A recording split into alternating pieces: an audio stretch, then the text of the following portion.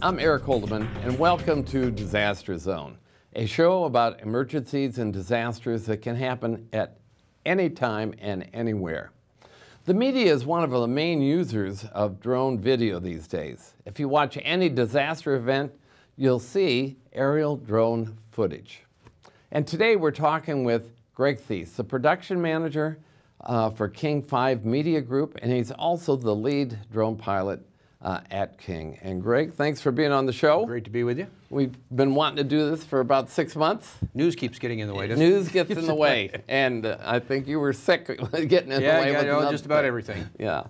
So thanks for being on the show. Yeah. We've had a couple drone shows already. One just with an amateur guy who shoots real estate videos. Did my garden. There you go. You know, I hope you had Cisco helping you with it. No. Okay. And then another drone show on how to start a program, really more agency specific. So This is going to be general, but really speaking to what you do day to day and what the media does. So why don't we start out, what's the depth and breadth of drone usage here in the Seattle metro market by media? Yeah, quite honestly, it's grown and gotten more organized since the last couple years. King has a drone program. The couple other TV stations have it. Another a group, Como, has a drone program very similar to ours, in not just locally, but on a corporate structure. Okay. A couple others they have pilots that have their own aircraft and use them, maybe not as organized on a company or a nationwide basis. Contract people? No, most everybody is using their own drones. As far as news media, broadcast TV goes, Okay. there are others that probably have, if you want to, how big you want to make the word media, but basically of the 4 TV stations, that's kind of how it lays out.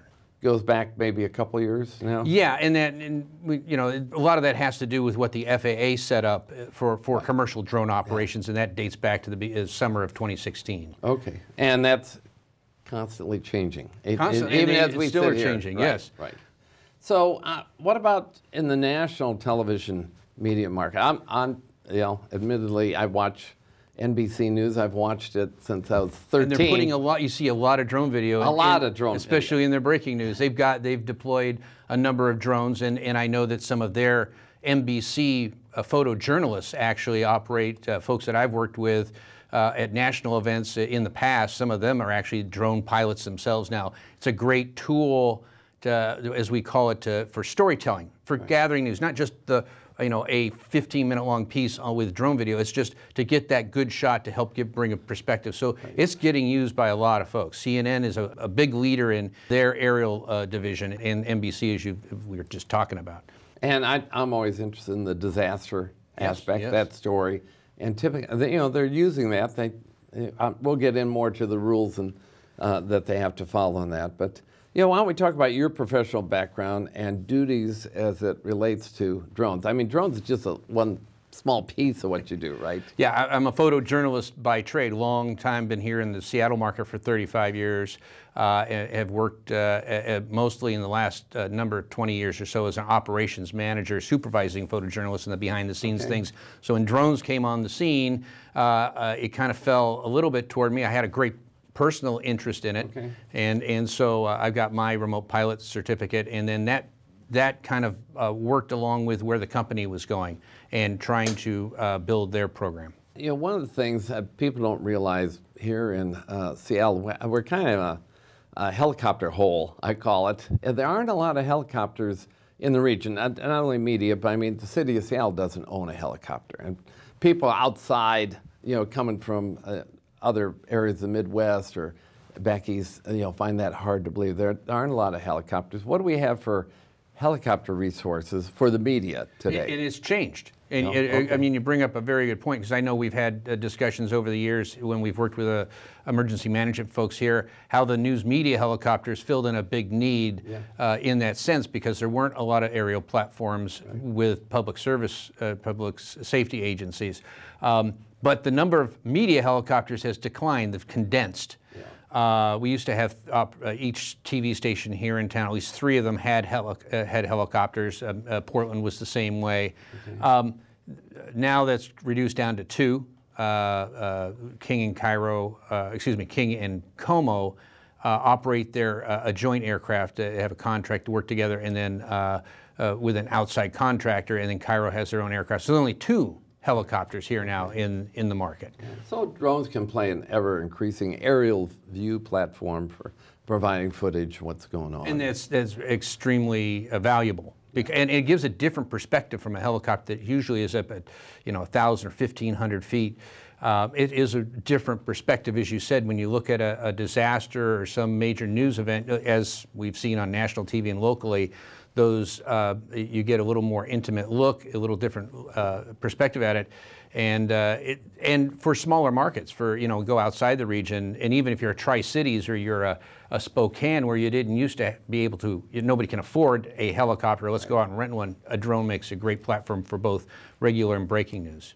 Okay, and what I recall is a little bit old. That it costs about $2.5 million to buy a helicopter, and then it was about and then the operational cost. About $2 million a year for fuel, maintenance, parts, and and the Absolutely. staff. So it's an expensive operation to run. Yeah, and I know you're on the TV side of things, but do you ever think radio will use a drone type just to improve their knowledge, information, the old news radio format, or probably not because they can't. But they always ask. You know what? We always get asked when we post drone video. Why isn't there any sound? But of course, all you'd hear is the buzz. But I think from that perspective, I mean, the question is like it would be maybe an information gathering tool, perhaps. Yeah. I'm not sure how else, or maybe for somebody who can't. Perhaps you're a couple blocks away and you're a radio reporter. I can see where it could be beneficial, perhaps, if you're trying to describe a scene you can't see, but you can see it from the air. Or they're broadcasting on the internet. They can provide pictures. And then, of course, yes, that doesn't mean that they're not allowed to show video. The media landscape is changing. Very true. Too, right? Yeah. How about, the drones you're using? What most people are familiar with are these small quadcopters. They cost about $1,200, the Phantom 3 or whatever. You can go buy them. But there's a bunch more. So what are you using? And I'm interested, do you use any fixed wing? We don't use any fixed wing. At least we don't. There's nobody in the market region. Most of the interactions I've had regionally and also on the national basis, whether it's at a conference or symposium, most folks, and even outside of media, whether it's agriculture, power utilities, most of them are not into the fixed wing thing yet, like you'd see in some industries, or perhaps defense or something. A large brush fire. In fact, a lot of the wildfire management agencies, they do have the ability to use a fixed wing to get over a large landscape, but none of the media folks. But we use a couple different variety of aircraft. We use a larger quadcopter, the Inspire series. It's a quadcopter, doesn't have 8 rotors like some aircraft. We don't carry payloads. We carry a camera. We don't have to worry about sensors for picking up things. Some of the, I think, public safety agencies, you'll see larger helicopters or perhaps utilities or whatnot. We use an Inspire, and actually now we use a much smaller aircraft. The brand name? Or? Inspire's a model from, the one big manufacturer. There's a lot of manufacturers you mentioned out there. The one big manufacturer is DJI, right. And that's an Inspire series. It's a fairly large aircraft, but and it works well, but we've actually gone to where most folks, probably prosumers, if you want to call it, real estate, whatever. We're using a Mavic aircraft now. We actually have several Mavic 2s, and that's where a lot of media folks are going. Not just having one aircraft that you got to haul a big case out and put it down on the ground and whatnot. More of a smaller, easily deployed aircraft that you can get either into a zone. And also maneuver better and has better obstacle and avoidance and safety features. Yeah, how long can they stay in the air? Well, the Mavics, actually, the new Mavic 2s that are out there can go up to about 30 minutes. The Inspires, actually, by the time the batteries, we change out batteries. It's almost like, it's just like any other aircraft.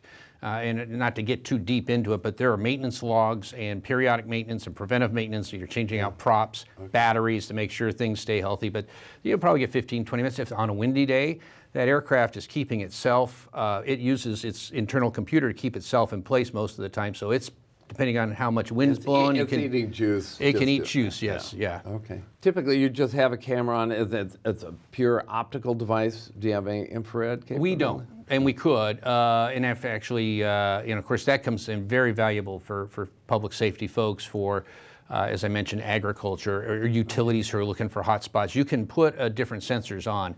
We, of course, are looking for pictures. Visual. We're looking for visuals, yeah, exactly. Okay.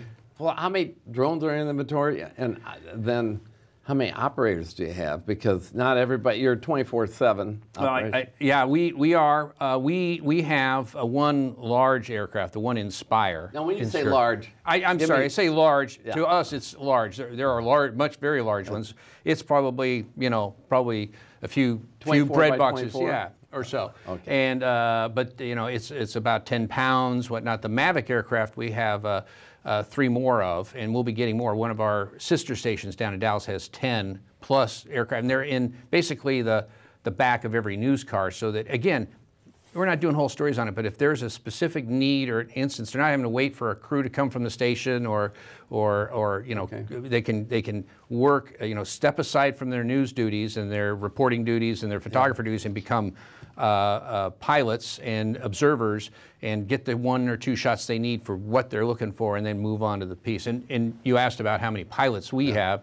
We currently have 6 pilots, and those are the ones that are FAA certified, hold the FAA the Part 107 we can get into, but basically have the remote pilot certificate, and we can get a little deeper into it. But they actually have to have, in our company, we have an additional certification they have to get. It includes a 3-day course that we give and about our specifics on safety and checklists and mission briefings, all those things. So, and then there are visual observers that we have that are trained to a lesser extent, that are basically pilot's assistants, and they work. Our company requires visual observers. The FAA says they encourage it, but it's not an absolute requirement for daylight operations. So the crew is the actual pilot flying, and then you have a second person who's just maintaining visual. Yeah, yes, but in the Inspire aircraft, every aircraft operates a little differently. The Inspire aircraft, actually, there's a second controller, and they're operating the camera. Okay. So the pilot's job on the Inspire is primarily flying the aircraft, and the other one tends to be heads down looking at the shot. Okay. Right. And they change off, they trade off. Hey, you keep your eyes up, and the pilot may need to look down at something, but somebody always has eyes on the aircraft. All right. And of course, with a small aircraft, the smaller, and again, these all change on models, you can have, the pilot has to basically do everything, and your visual observer's job is to be watching the aircraft and working with the pilot there. But, when I see somebody flying a drone or a media, I've observed it's a lot better with the 2-person operation. Absolutely. You got somebody flying the aircraft and somebody's doing the shot. Somebody's always got their eyes on the aircraft, or somebody's always concentrating on the aircraft. The other person can deal with other things, and that's why our company, and nationwide, we actually have over 100 pilots in the company over our 41 TV markets that we have.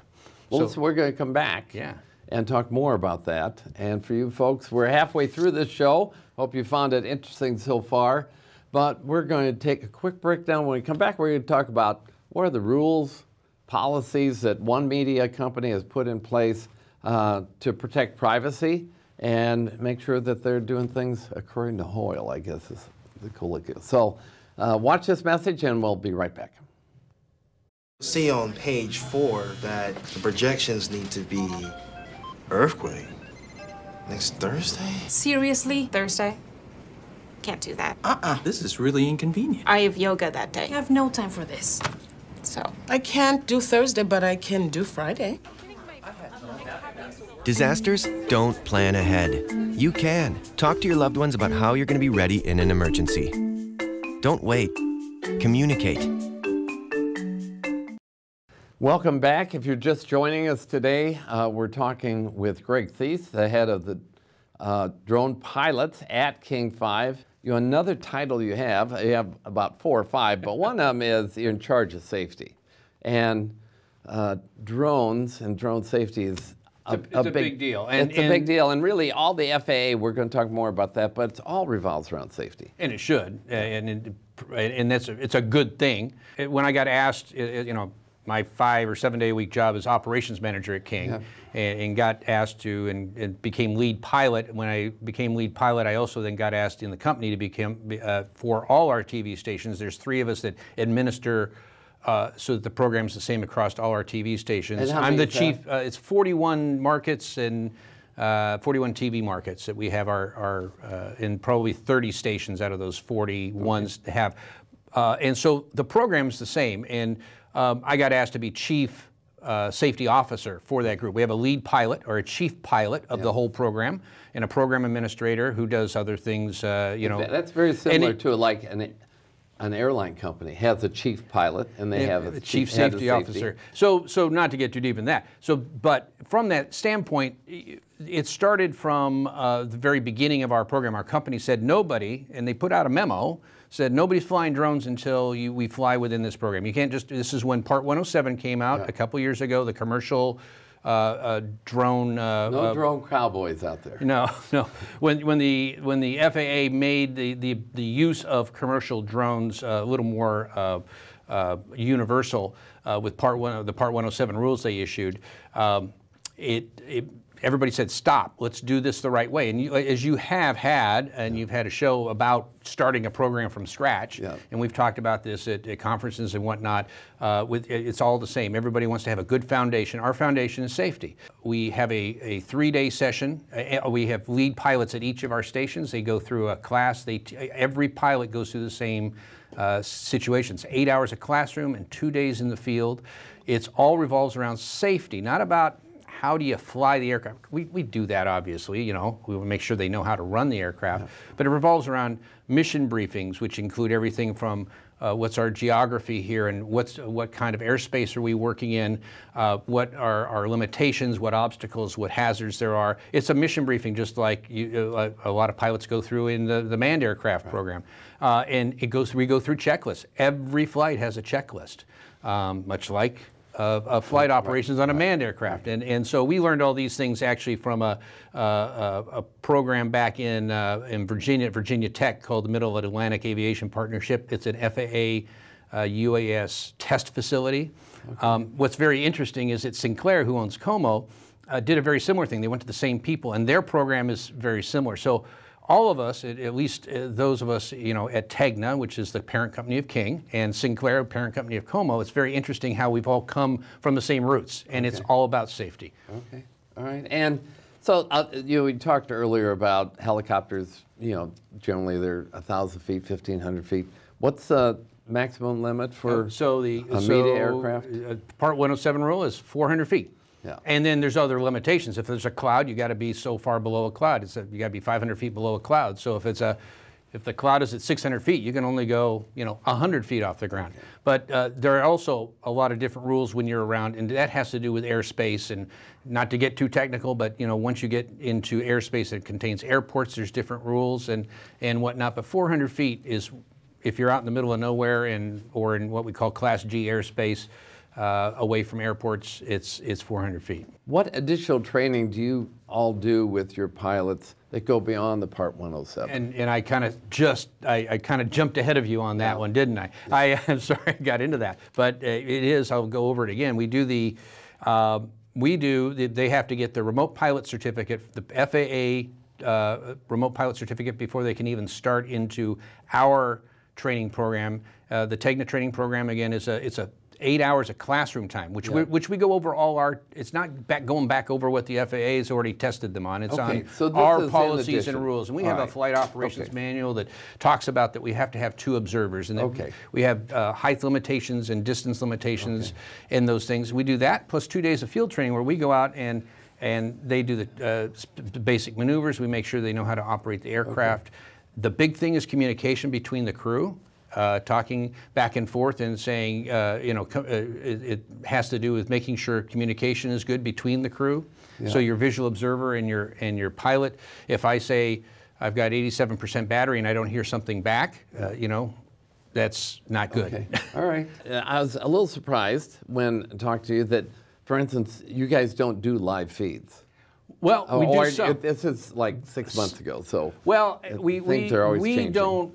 put that as our top of our list. It's easier and better for the crew to focus on safety and visuals and all those things and it's sometimes much easier to get the pretty pictures or the impactful pictures when you're just flying the drone, not worrying about live and cues and what time do I hit, because if you only have a 15-minute window and it takes you a certain amount of time to go through the checklist and then you get up in the air.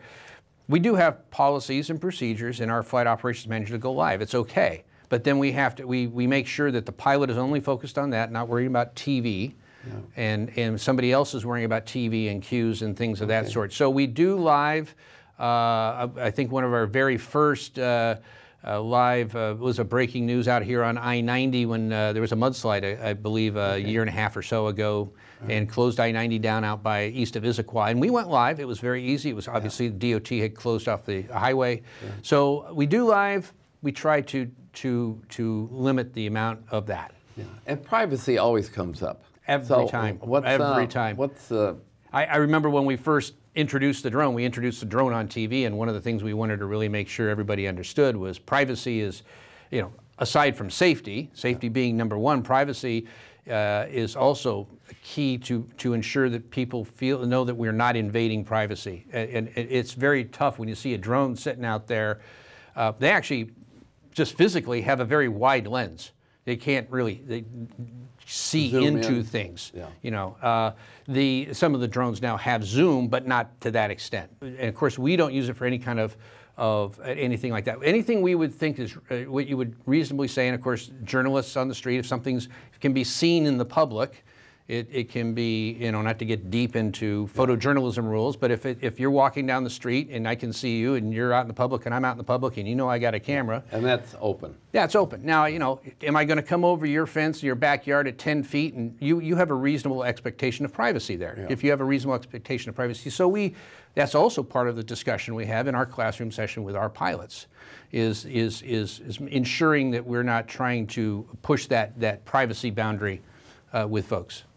Like the I-90 footage, and I think maybe we showed some of that at earlier, did the DOT ask you to be able to see that footage or to get a copy of it? That was pretty, we were there, and they were, it was very interesting because at that point in time, I think at the public service agencies, Washington State Patrol was out and Washington State Department of Transportation, they had not deployed aircraft themselves to the extent we had.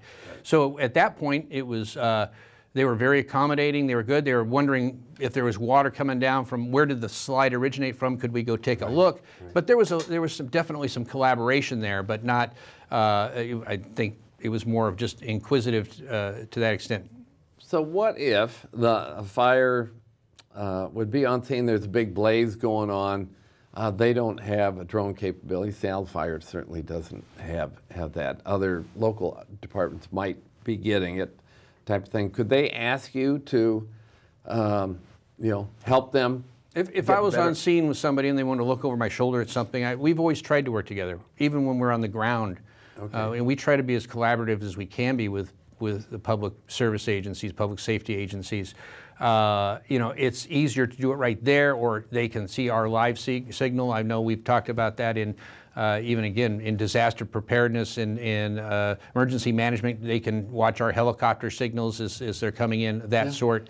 We haven't run across that situation, but I couldn't see, I wouldn't be sitting here holding the controller away from them. I would, of course, want to collaborate, and I think everybody would want to do that too. You know, one of the things FAA is looking at, we got about 3 minutes left, so briefly, is, you know, they're looking at allowing flight over people, flight beyond direct observation, that's being considered now. How do you see that impacting what you do? And literally, as we're sitting here, the rules are being discussed and changes. The two big ones right now, and there's a coalition that works with the FAA and those in trying to work this out. Flights over people, and they're working on size of drone. And they're trying to limit, you know, also density of people. It's not a bunch, you know, large gathering, but if it's a small amount of people or people are aware, perhaps it's announced in a gathering, there'll be a drone over, but the physical drone might have to be a certain size. Same thing, flights at night, certain limitations, they would put parameters around all those things. So what do you expect to happen in the near term, maybe not too distant future, concerning operations by media companies? If all that's approved, that you just talked about, how would that impact media? And that's kind of our wrap question. I think the use will expand. I mean, I just think, again, from a standpoint, it's kind of like I'll use the silly example of a GoPro. We used to have one GoPro there. Everybody wanted to borrow it. Now everybody has a GoPro, and they can use that as a tool for that if there's a particular story, an event, really, something of that sort. Storytelling. That's what. It is, but that's what we're trying to do. I mean, we work with our the public service and public safety agencies to make sure we all collaborate. If they have drones up, we have drones up. We work together. Everybody's always we try to work with each other because there will only be more and more aircraft out there. And that's where the challenges will be. And I think, deconflicting airspace and working together is the big key to keep us all safe. All right. Well, we're out of time. Greg, this has been terrific. It goes We fast. could go for an hour. Yes, we could. 2 hours. But we're not going for Okay. an hour. So it's great to see the level of interest in safety, the level of cooperation between media companies and public-private entities, first responders and that. So just encourage you to keep doing what you're doing. Thanks for taking time out of your busy schedule to be here. Great to be here. Your reward is this beautiful Disaster Zone mug that thank you very much. Take it to all your disaster scenes and they'll think this guy's ready. If I just put that on, they already know that my desk is a disaster zone. Yeah. So all right. Well, thank you. Thank you very much. And for you people at home, this brings us to the end of our show for today. Thanks for tuning in and learning more about what you and others can do to become better prepared for disasters. We heard all about the media and their use of drones from that perspective. And remember, if you're going to get prepared, today is a good day to start. Have a great day and tune in again soon. Bye-bye.